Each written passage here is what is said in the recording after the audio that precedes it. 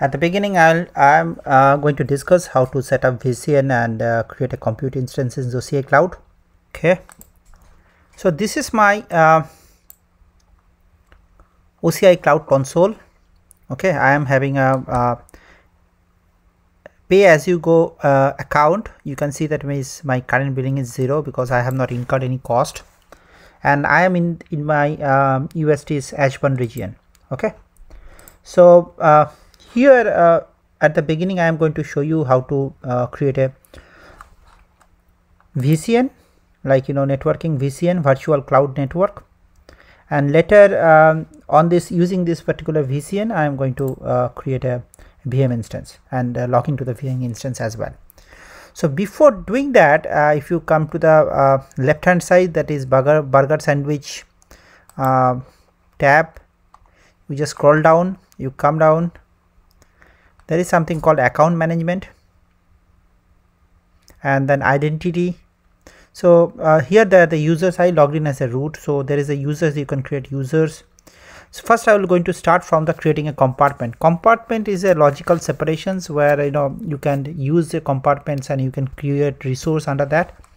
So you can see, once I can show you that I am having 3 compartments. One is the root compartments, one is the database compartments, one is the manage compartments. So creating compartment is very easy. Like you create compartments, you put the compartment name, say whatever, test1, and put the descriptions for database creations and where you want to create the compartment.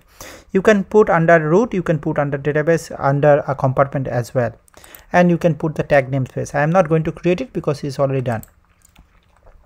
The second thing is that I'll click to this burger sandwich menu. I'll go to the networking and then go to the overview. So in the overview sections, you can see that how to create a VCN internet connectivity, how to create, you can have a different type of you can read the document, how to create and all these things. I just want to show you here. So I'll click networking and click virtual cloud networks. You can see that I am already having the 2 VCN, one is VCN 2 and one is my VCN, but I will be showing you, I will be starting from the scratch and I will show you how to create a VCN in OCI cloud. So I first click the create VCN.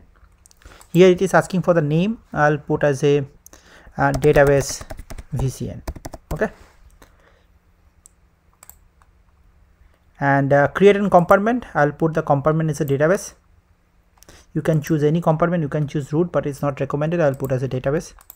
And there is a CIDR route, CIDR block. So VCN is a separate cloud. It's a VCN stand for virtual cloud network. So it is having the contiguous CIDR blocks. IPv4 is supported. IPv6 is only supported for the government cloud. So it's showing you the examples that you can choose these things. Let me choose 10.0.0.18. Okay, and DNS labels, I am not putting anything, so rest of the things I will putting as a default. There is something called advanced option, you can put tag, but I am not going to create anything. So let's create VCN. My VCN database VCN is already available. Now I am going to create a subnet. So I'll click create subnet. The first thing, I have to choose a name. I'll put as a database subnet 1. If you remember that I have created the VCN under the compartment database, I'll choose the same compartment. And there is a the next topic is the subnet type. There is a 2 type of subnets available. Normally subnets are availability domain specific, which is it's a in a region there are multiple available domains. If you can see that in a region is a kind of a wide area, and the domains are specific areas kind of things. It's like availability domain 1, availability domain 2, this kind of stuffs. Normally 3 to 3 availability domains are minimum. And there is another subnet type is there. It's a regional subnet types. which says that instance in the subnet can be created in any availability domain in the region, useful for the high availability, because OCI normally maintains the high availability of these particular subnet types, so it is recommended. So I chose the regional. Now I have to, the next thing is the CIDR blocks. Now VCNs, we have chosen this /18 10.0.0/18. So we have to use any kind of CIDR range, IP range available in between this particular CIDR. So I'll choose /20. Okay. Now the next thing is that I am not going to change anything because route table, choose database. I'll choose a default route table. Next thing is the subnet access. Subnet access, there is a public subnet which is allowed public IP to log into this particular access to this subnet. I'll be using the public subnet because I am going to use this particular subnet for creating my compute instance and where I will be logging from my laptop. Okay. The next thing is the DNS resolution is already checked. I am not going to use the DNS levels. The security list I'll be changing to the database. I'm going to default security list. Okay. Tag I am not going to use, so rest of the things are default. I'm putting a create subnet. This steps I am going to show you another one subnet, and I want to discuss few things. You know that my VCN is created with the CIDR blocks /18. So if I want to know what is the range, what is the how many IP addresses is there, there is a very good website here. It's called ipaddressguide.com, and so it is very simple to understand. So if I'll put the CIDR range as 18 and calculate, so you can see that it says CIDR range netmax. First IP is 10.0.0 and the last IP is 10.0.63.255. This is the IP range. Now I already having a create subnets which is taking this the IP range available from the VCN. So it is having this CIDR block /20. So if I'll use another one and I'll put /20, I put another window for this particular websites and I'll put /20 and calculate. So you can see here it's taken the first IP of the CIDR 10.0.0, but it's the last IP it has taken 10.0.15.255. So if I'll create the subsequent subnet for this VCN, I have to use the IPs which is not inside, otherwise overlapping IPs cannot be used for the creating the subnets. Okay. So that means if I'll create another one subnets and I'll put as a subnet 2, I'll change the, I'll put the regional subnet. Okay. If I'll put the CIDR blocks, so if I'll put something around 2.0.20, I'll put the invalid CDI because it is already in the range. You can see that already in the range. So I have to put something which is outside in the range. So what is outside? Can I put 10? No, because it's also inside the range. So I have to put something after 55. So let me put 16.0.20. Yes, I can put that because this is outside this range. It is 15.255 is the last one. So I can put the 16. Okay, that's great. So now rest of the things are, you know, it depends on whatever the my thing.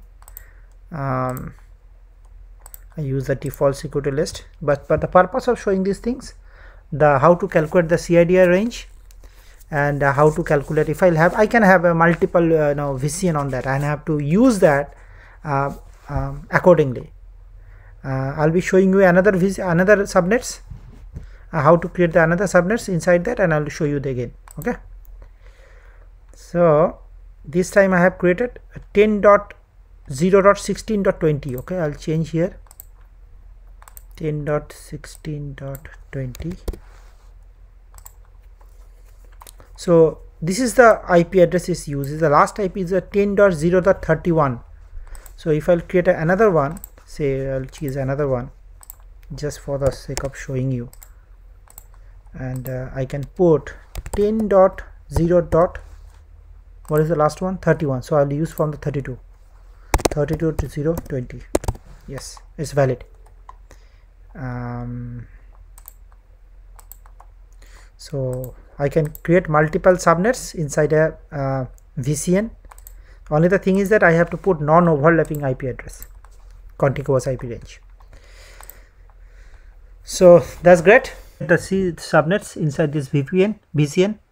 Now you can see that what are the components already created in the VCN. There is 3 subnets, 1 CIDR blocks, 1 route table, 0 internet gateways, 0 network security groups, 1 security list, that is default DSCP option 1, local peering gateway is 0, NAT gateway is 0, service gateway is 0.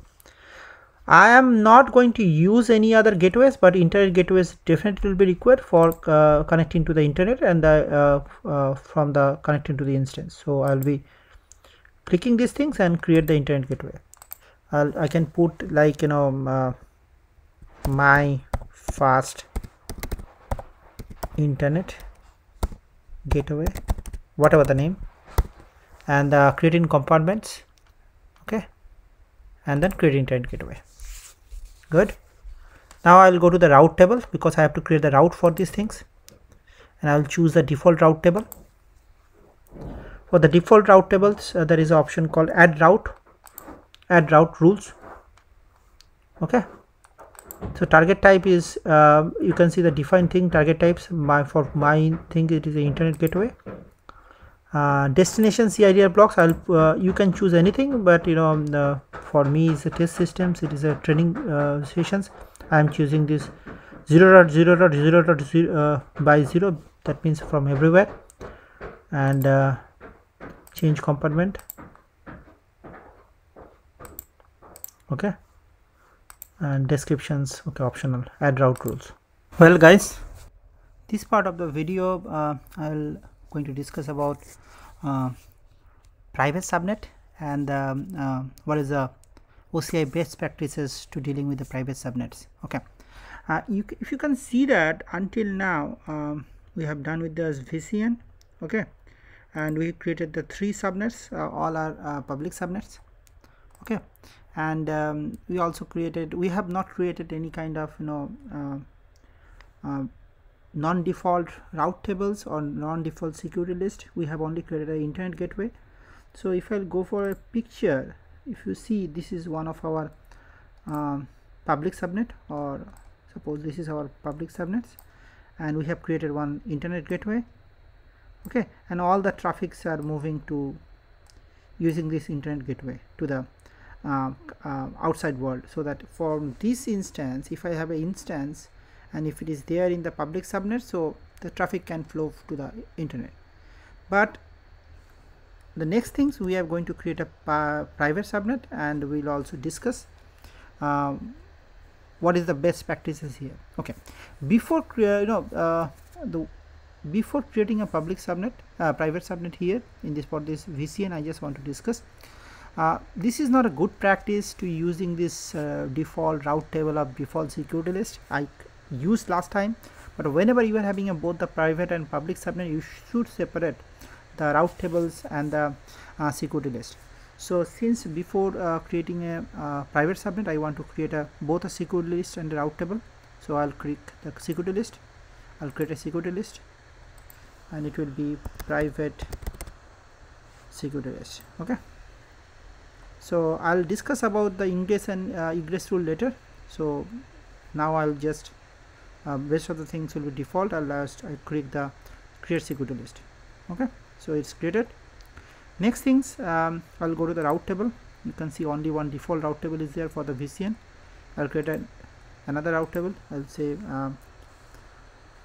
private route table. Okay, compartment is database, no tagging, create. Okay, the next thing is that now I'll go to the subnet. My last subnet was having this IP CIDR range of 10.0.32.0.20. so if I'll go my website and I'll click the IP range, the first IP range is 10.0.32.0 and the last one is 10.0.47.255. so I'll be using from 48 for creation of my subnet. So I'll go to VCN go to this create subnet. I'll mention this as a private subnet. Okay. Domain specific, it's okay. I can choose a domain if I want. Say I'll shoot 1. CIDR range I'll be using from 48. In my previous video I have discussed why I've done that, what is the logic behind that. So route table, I'll be using this private route table, and it is a private subnet. For DSCP options, okay, no, I am not using things here. For the security list also I'll be using my private security list, and create subnet.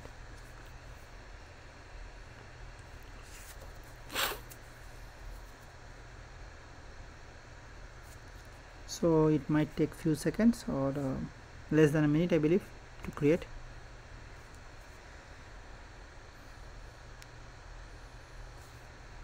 Okay, it's created, it's available now. Now let's discuss about the security list. If I'll go to the picture, now this is my private subnet. It is having a private subnet IP. So say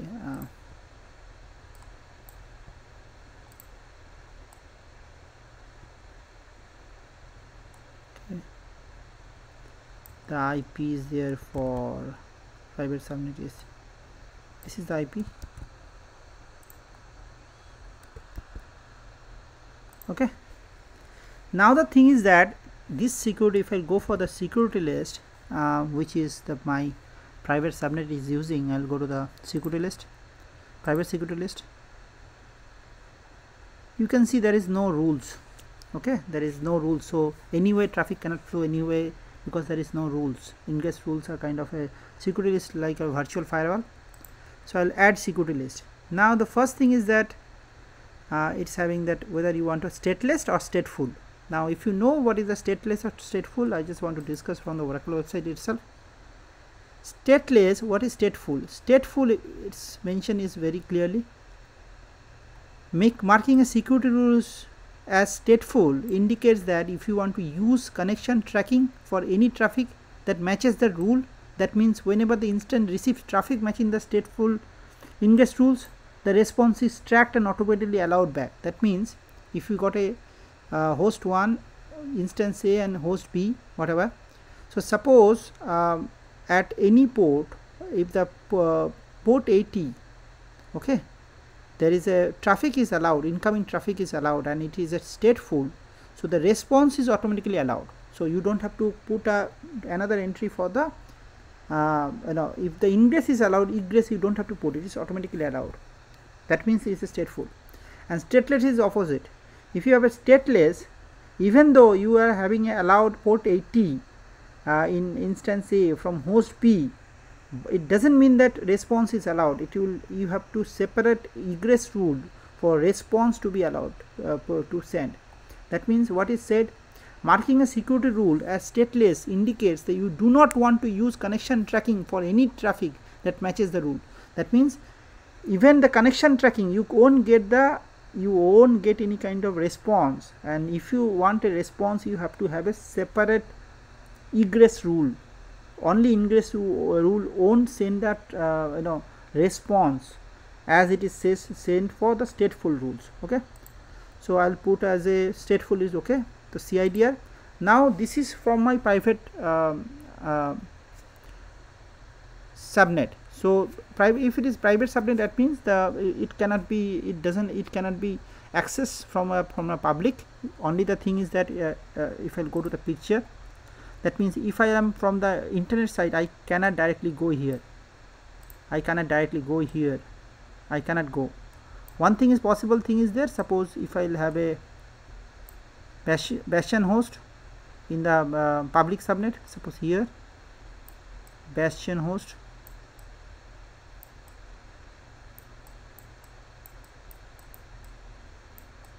okay, and there from here I can log in because they are in the same VPC level. Okay, so I cannot direct. This is the purpose. The purpose is that in this kind of setup, suppose normally we will put web server here, which is having a direct internet connection. From internet traffic can go to the web server, and from the web server and here in private subnet there is a DB servers. So from web servers only it is allowed. So ideally the particular subnet range, or if you have a safer side, you can put the entire database CIDR. So that means only the CIDRs within this VCN can access. Now protocol is TCP, you can have anything, all protocols, you can have SSH. Suppose I'll put SSH 22, and you can put the port range 1, destination port range. If I also can put all port, whatever, all port. Okay, so all protocols, that's kind of things. So you can choose whatever way you want.